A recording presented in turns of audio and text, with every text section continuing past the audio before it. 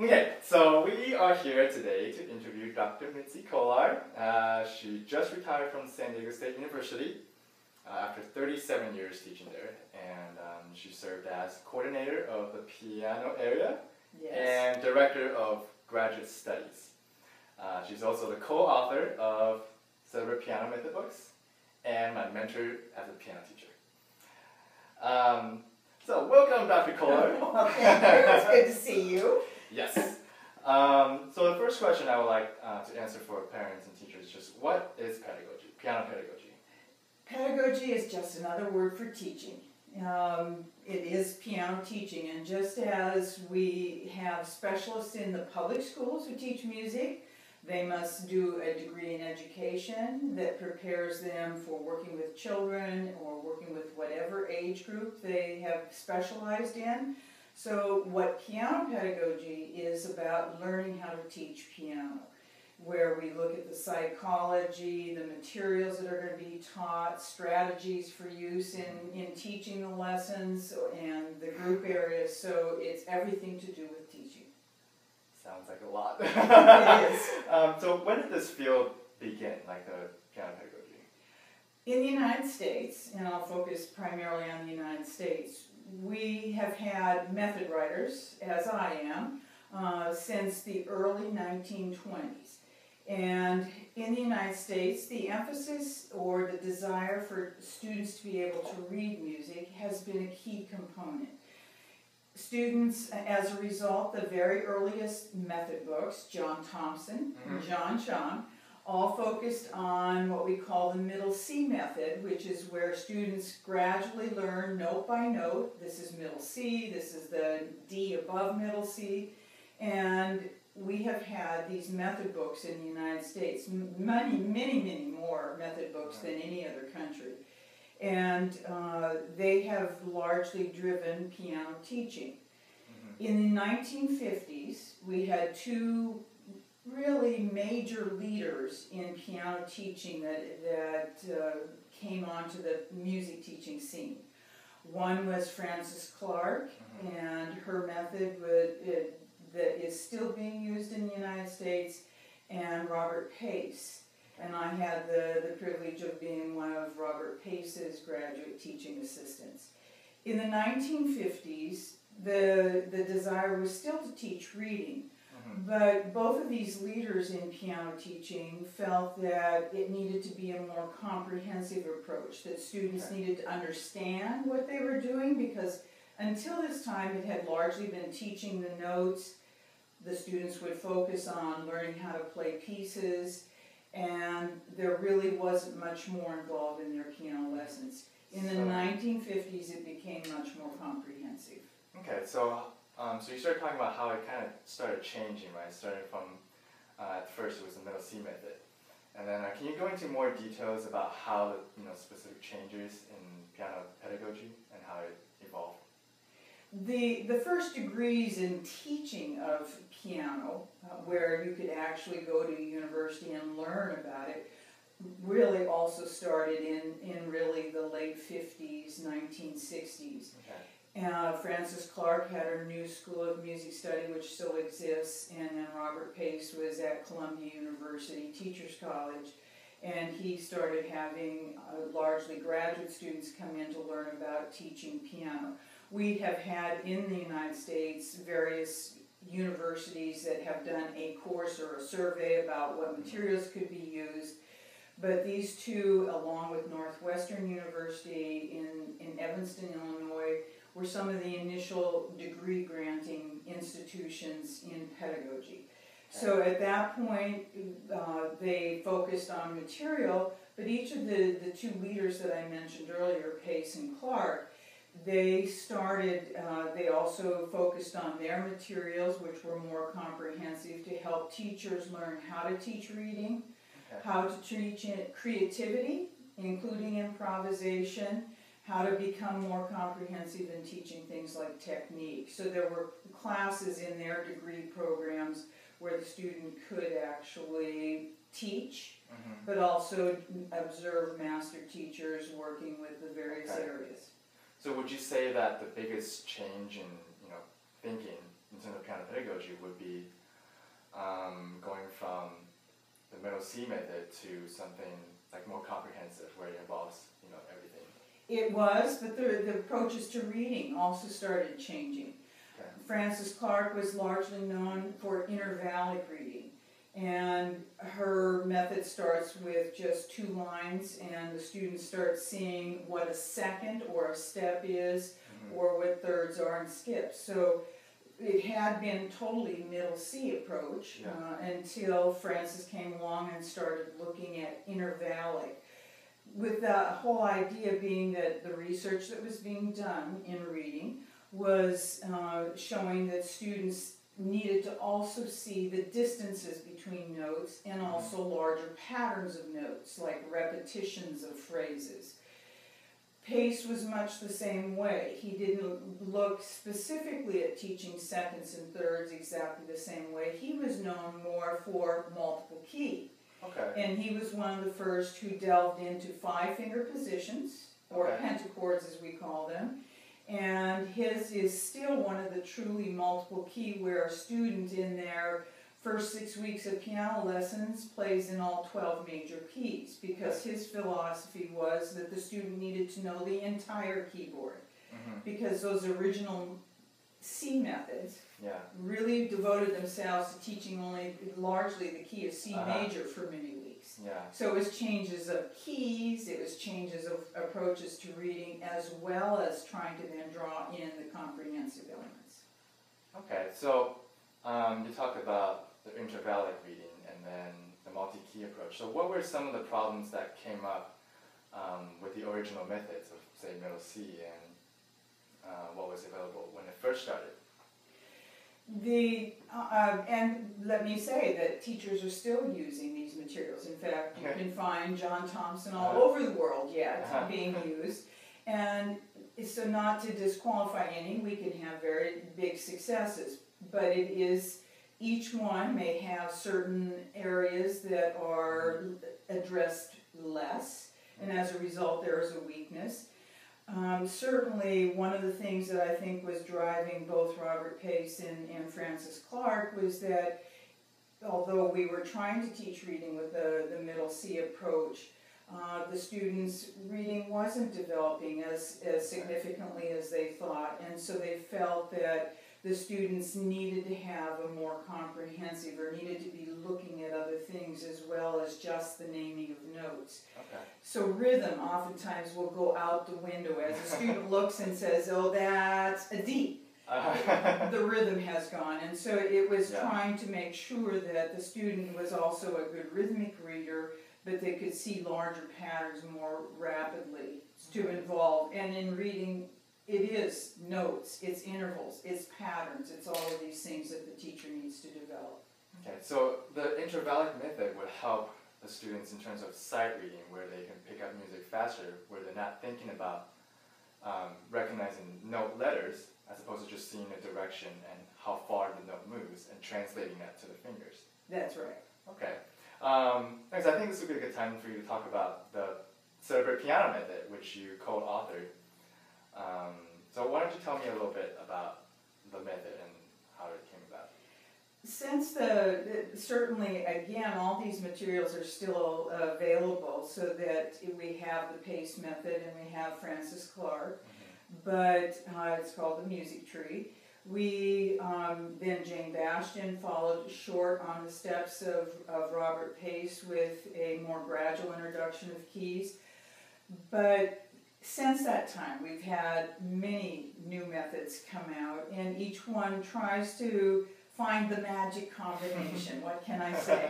And so my co-authors, Kathy Albergo and Mark Rosinski, and I tried to find a unique way in which to combine intervallic with multiple key and also naming the notes. And so many of the newer, more contemporary methods have certainly tried to find new ways of, again, getting the student and the teacher involved in building all of these areas, whether it's note reading or whether it's intervallic. But the student, ours begins intervallic. So Celebrate Piano, when we first began the method, our publisher asked us to, one of the goals was to bridge the gap that exists between an elementary piano method and the standard classical piano repertoire. Actually, you bring up a good point. So there used to be a gap between all the different piano methods, and then when they transferred into the standard repertoire in piano.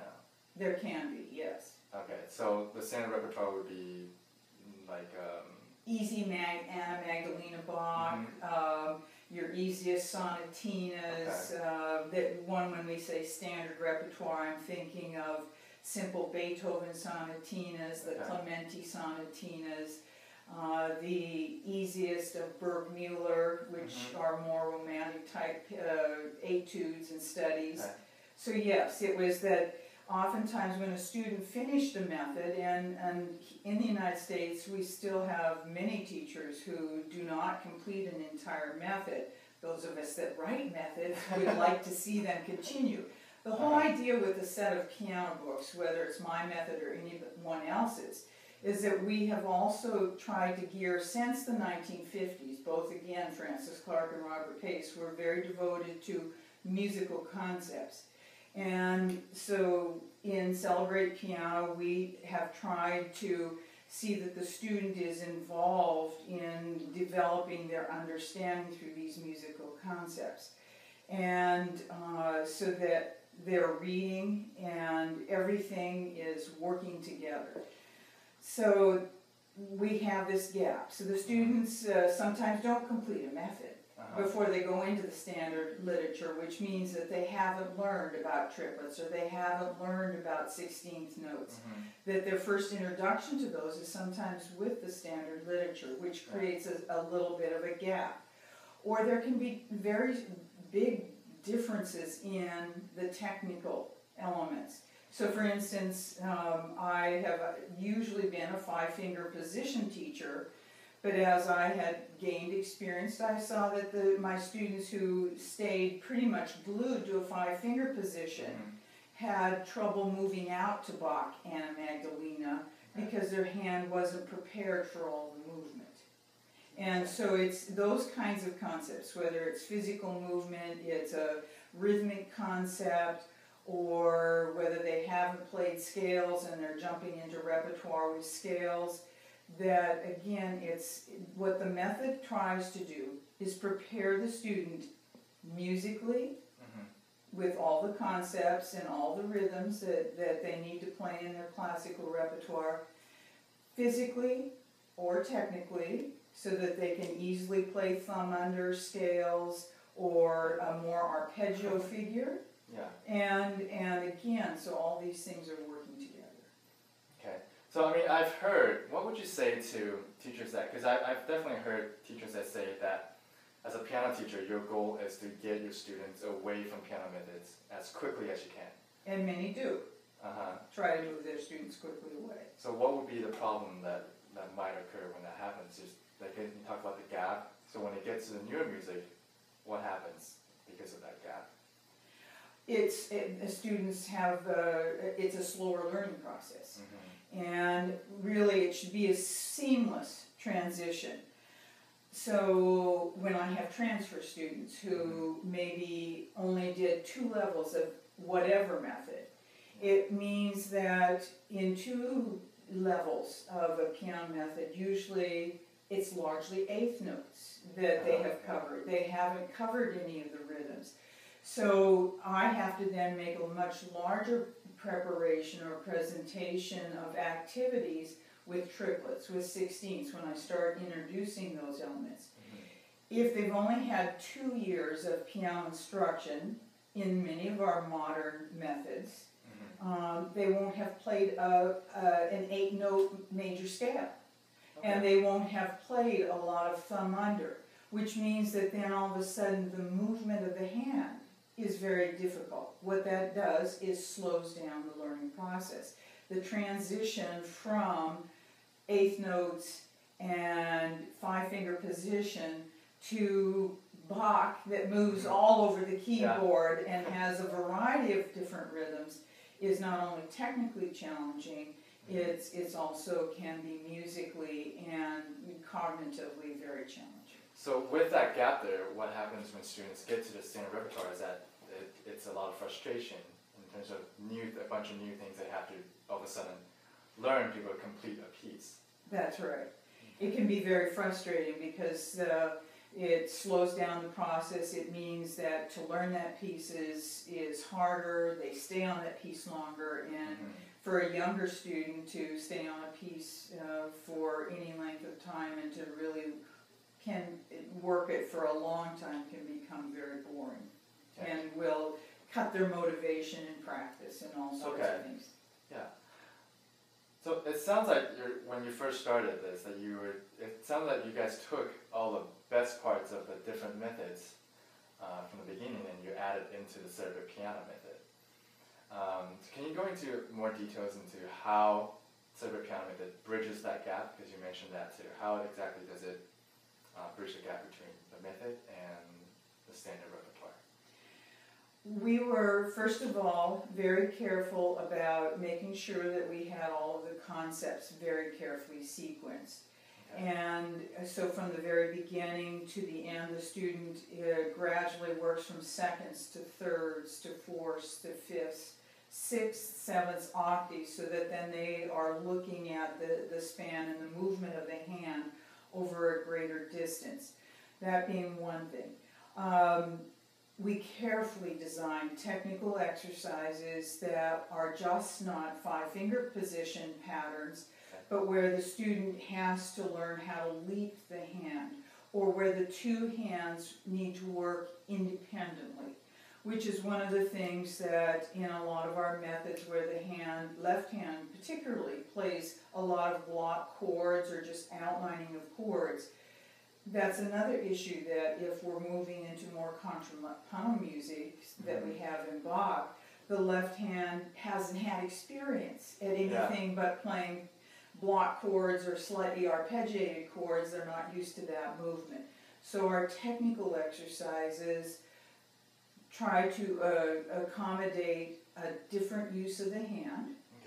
And preparation for things like leaps of octaves or patterns that you might find at the cadence of Mozart or Bach.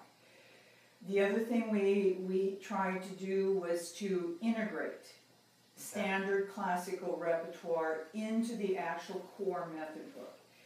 Now, many do. We tried to do it very consistently. So, for instance, our very first classical pieces occur already in the second level, which is earlier than a majority of the methods. So we do a lot of simple Turk pieces, Turk, Kabalevsky, that are all presented in the original format and in the original editing. Do some methods is it not in the original version? It can be an arrangement, right, of the original. It usually will tell you that. Okay. But certainly you as the teacher need to look, but oftentimes familiar themes are used, or because the piece might present a rhythm or a technical little skill in the original that the authors of the method may feel is too difficult. They may take liberties with some of the original. So they might simplify that particular rhythm. Yes. Okay. You mentioned that your method is really, you said you paid a lot of attention to the sequencing of the concepts. Can you go into more details about sequencing concepts and what benefits that has, or what might be problems if concepts aren't sequenced correctly? Well, so for instance, again using the rhythm as an example, another area just to reinforce the whole idea of concept, that not only were we careful about the sequencing, but we really were very careful about the amount of reinforcement. Okay. A lot of times it's not an easy task to be a method writer, and it's very easy to introduce a major chord or a dominant seventh, a 5/7, present it in a piece and then leave it out for 10 pages. Yeah. Or let's talk about time signature. We can introduce 2/4 and then never see it again for 15 pages. So the Celebrate Piano co-authors attempted very carefully to trace that not only once it was presented, that it was consistently used in the repertoire in the book, but in also all the accompanying activities that are in Celebrate Piano. When we say sequencing, in other words, once a second is introduced, that you wouldn't necessarily just randomly jump to an octave because the student's hand has to be ready to make that leap. So it's finding ways in which you can sequence seconds, then thirds, and then the combinations of seconds and thirds, because reading the difference between what is a third and what is a second, and then seeing them in combination, is also very important to the sequence. It's when something tends to be left out or not reinforced in conceptual teaching, once again, the student is going to start stumbling and is going to become more frustrated because they don't automatically pick up the process that's going along. I see. You said Celebrate Piano as a comprehensive method. Could you talk a little bit more about all the different aspects that makes it comprehensive?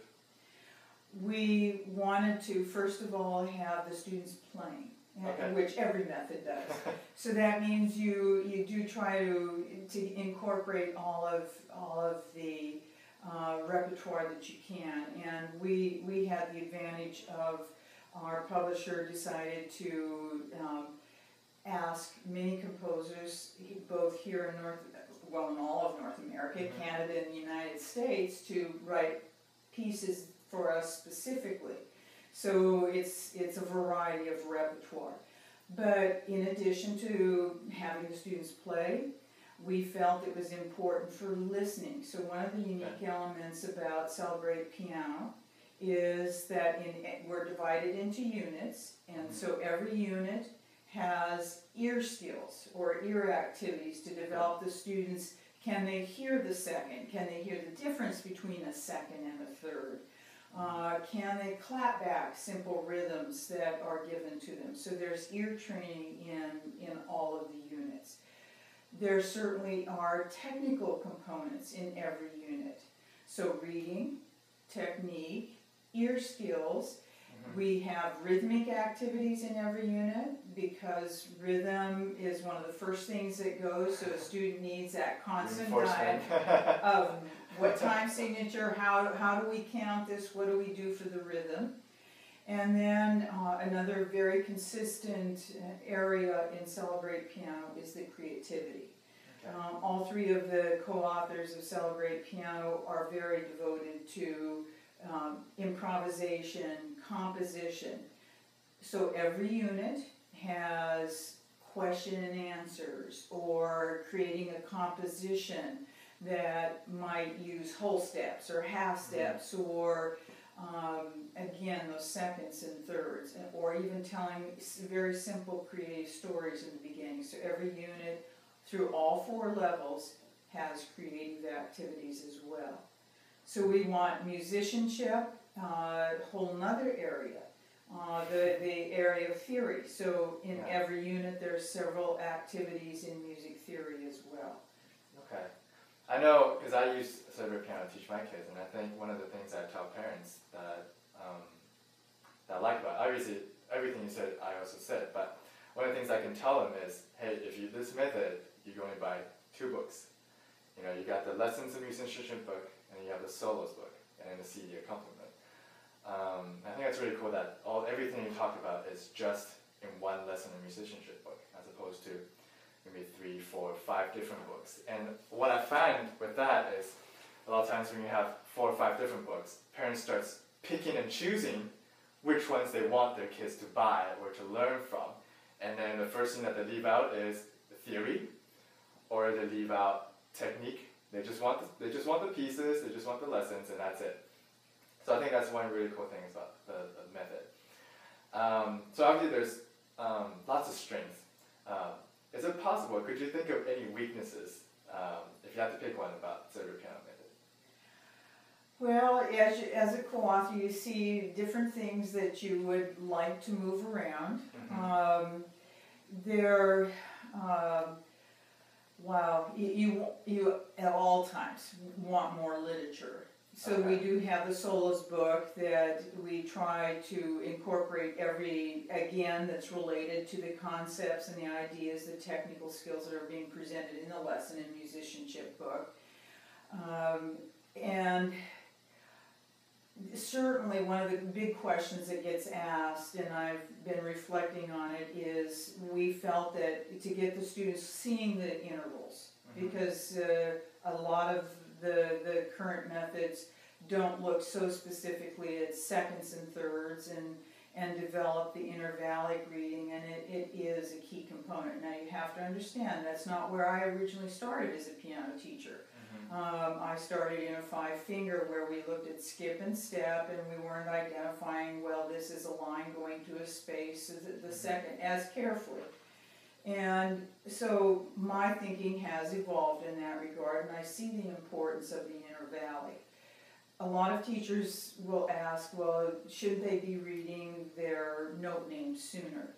And so maybe one of the things that my co-authors and I would love to do is to do more teaching videos so that that a teacher can see that they can start incorporating elements about note naming, possibly earlier, but that oftentimes when they do get to that part in 1B, they forget to name the notes. And, they just continue to focus on the intervals, which is still key.